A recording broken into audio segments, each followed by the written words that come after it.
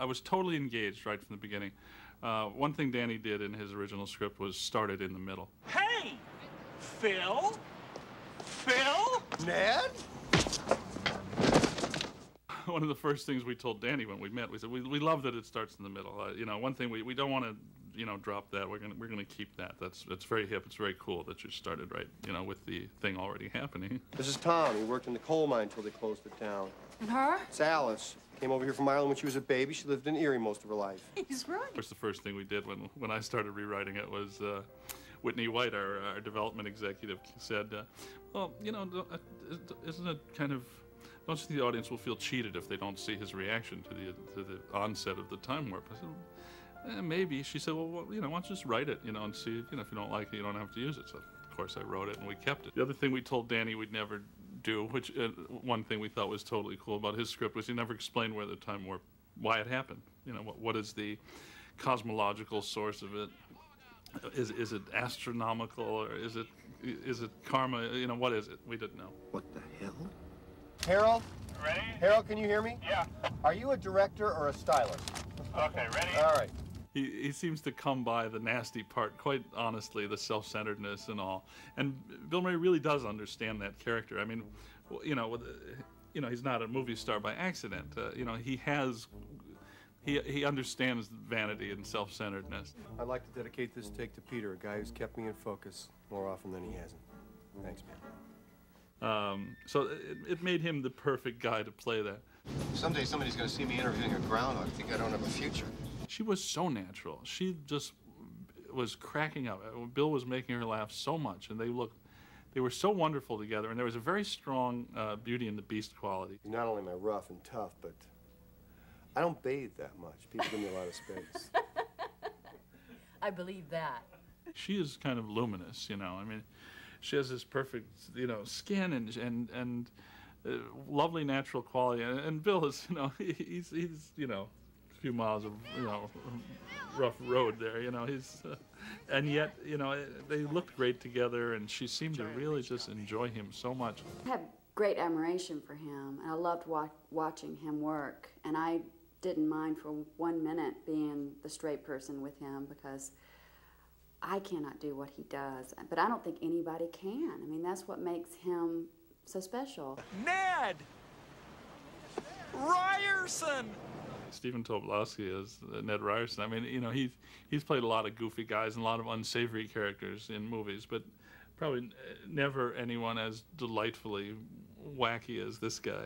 You know, people really remember Ned. For my first audition, I went in, I said, you know, Harold, I worked on this yesterday some at home, and I think it's getting kind of big. It's getting a little broad. You know, you may need a spatula to scrape me off the walls, but I'm going to go for it, okay? And we're just gonna do it. Just tell me, just kick me out of here. Just kick me out. And, you know, so we started to go, oh, Phil, you Do you have life insurance, Phil? Because if you do, you could always use a little more, right? I mean, who couldn't? In Punxsutawney, the Groundhog Festival happens in a park quite removed from the center of town. But the size of the town square in Woodstock allowed us to put this Groundhog ceremony right there in the heart of town, which just galvanized the whole Groundhog Day experience in a really perfect way, you know. It made the town was a character in the film. It was a cold that came up through the ground, and you couldn't stop it. It was a cold that came up through the ground, up through your feet, into your knees, to where your knees were shaking, your hips were shaking inside your clothes. Your jaw would be, you'd want to get your jaw and tongue working before the scene because it was so cold. Will you rate? Yeah? Yeah. Will you wait right? Good God almighty. We started in winter and finished in spring, so there was this quite natural progression, even in our own mood, of opening up into springtime, you know. And it's the way it's the emotional arc of the film, and it was the reality of doing the movie over the spanning the winter into spring. There's discussion as to what the day of the movie was going to be. Because we were shooting in upstate Illinois and the Wisconsin border, did we want it to be a sunny day? Did we want it to be a snowy day? Did we want it to be a cloudy day? Because it would have to be the same day over and over again. It's Groundhog Day. It's still just once a year, isn't it? Whenever Phil walks down the street from the bed and breakfast, we shot them 1, 2, 3, one after another. So we always knew where we were. We finished him in one mood, and we still had the same background, same extras, same cars, on the same cycle, going, you know, everyone going at exactly the same time, with Bill being the only different element. He would be the only changed element. So I could say to him, all right, you know, first we do the one where it's a normal day, and you're just, you know, hurrying along, and now in the second day you're a little confused, and the third day you're very confused and desperate. By shooting them one right after the other, it was really easy to see how we were progressing it, you know, and what it would look like on screen. That last sequence, I remember Bill was just saying, like, I'm just going to vamp with this. He says, I'm just going to go with this. I'm going to grab you and just go with it. I said, why don't you just give him a hug and don't let go. Make it uncomfortably long, you know? I don't know where you're headed, but can you call in sick? I gotta get going. If you have a director who likes people and is generous and kind, then you're going to have a great experience. And Harold is all of that plus much more. In Danny Rubin's original script, you know, when Danny and I talked about it, Danny imagined him living this day over and over for thousands of years. He goes from being a prisoner of that time and place to being master of that time and place. It's not about being the hero of the town. It's about doing what you can do in the moment to make things better instead of making things worse. If other people interpret that as you being the god of the town, which in a way he becomes, so be it. But that isn't his aim. I'll see you tomorrow. Maybe.